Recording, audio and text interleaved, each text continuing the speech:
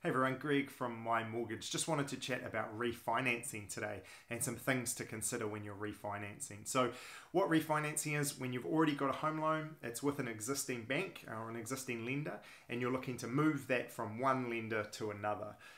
And there's a whole bunch of reasons why you might do this. One is maybe you haven't had great service from that bank. Potentially the new bank is offering some really good interest rates or competitive offers. Maybe there's a product at that bank. So we see this a lot where someone's done their initial home loan with one of the banks, and then over at a new bank there's an offset facility or something like that where they want to structure their home loan different and their existing bank doesn't do that. Sometimes people just want a fresh start, maybe they've got a whole bunch of home loans as a part of their mortgage over here, and they want to just consolidate everything into one. Sometimes that's a reason to refinance as well. A few things to consider when you refinance. It's not quite just as simple as, hey, we have had this home loan and so the new bank will definitely give it to us as well.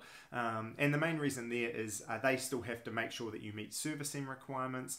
They have to make sure they're happy with the property that you're offering to them as security, all those sorts of things. Values change, things like that, situations change. So what we see sometimes is people are like, hey, we've been over here and our situations change. One of us has stopped working, or maybe I've changed jobs and had a pay reduction or something like that. That does sometimes can affect what you can do at the new bank as well. Also, if your expenses have changed, then that's obviously going to be part of it. We need to look at that. Family situations, maybe more children, all those sorts of things as well. So just something to be aware of, that just because you've been able to service your home loan here doesn't necessarily mean that you'll jump straight across. A few other things to consider with a refinance. If you've got fixed interest rates at your original bank, there potentially could be break fees to move to the new bank. So that's something to think about. If you give your bank a call or get us to touch base with your existing bank, we'll be able to find out what those are for you.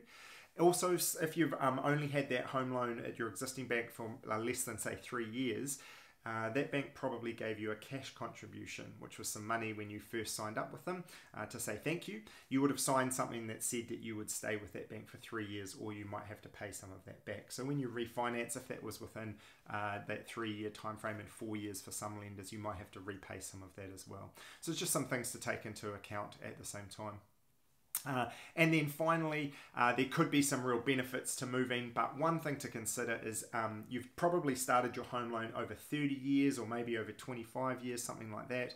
And you would have been paying it down. So maybe now you're at 22 years that your home loan is over. When you refinance, just consider kind of what that new loan term is going to look like. So you could set it to be 22 years again. Sometimes people refinance so that their cash flow is better, so that we put it back out over 30 years again. Key thing there is you will pay more interest over the lifetime of that loan, unless you're really clear that over the time we're going to shorten that loan term again. So just a few things to consider when you're looking to refinance. Happy to talk through any specific situations and help you out. Having options across all the banks gives you the best option of getting the right result for you. So feel free to touch base, and happy to help you out with a refinance.